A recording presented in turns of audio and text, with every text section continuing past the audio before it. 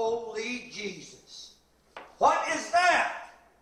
What the fuck is that?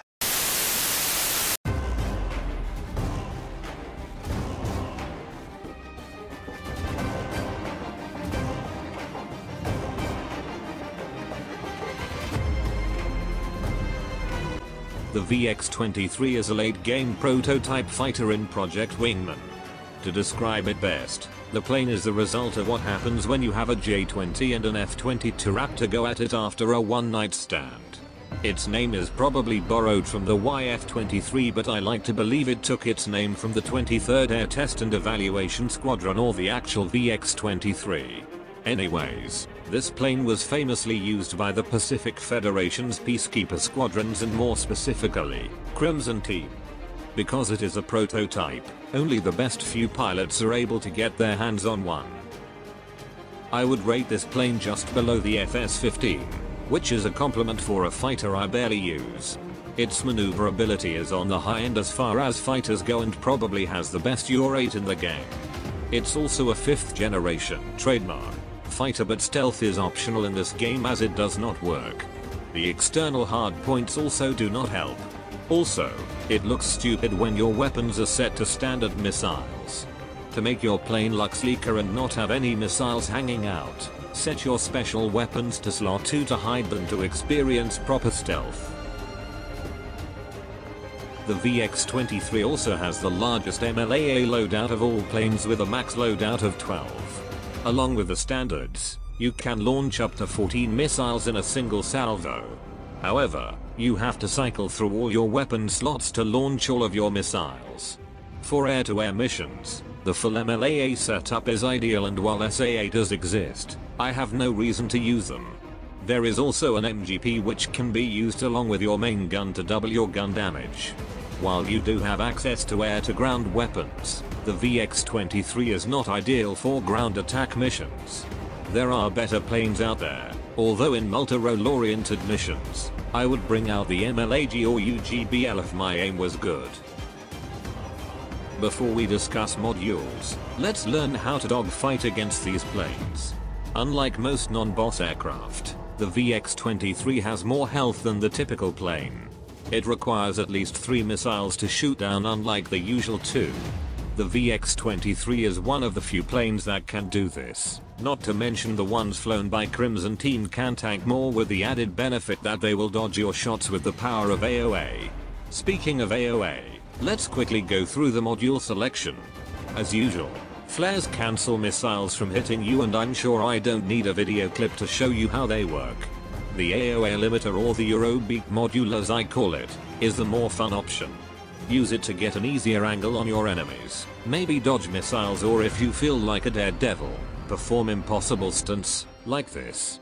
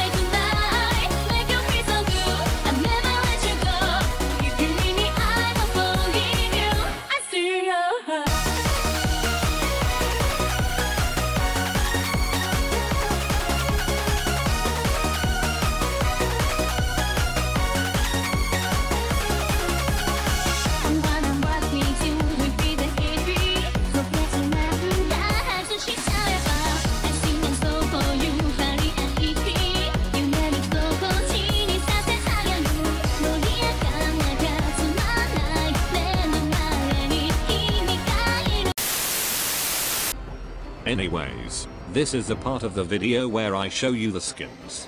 First you have the default Monarch skin, the Blue Federation skin, the White Federation skin, 3 different versions of the Crimson Squadron liveries, and finally the 3rd Crimson Team skin with mercenary markings instead of the usual Peacekeeper ones.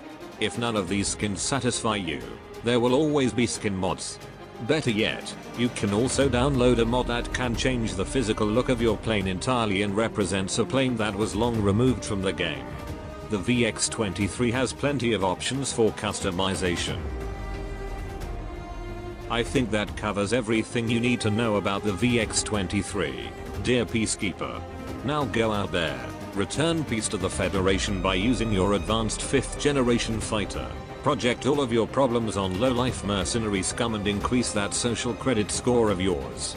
You are the best of Federation pilots, and anything you do to bring peace, no matter how questionable, will always be justified because you could do no wrong. Thank you for watching, and I hope to see you again for another video. Please like, comment and subscribe for more.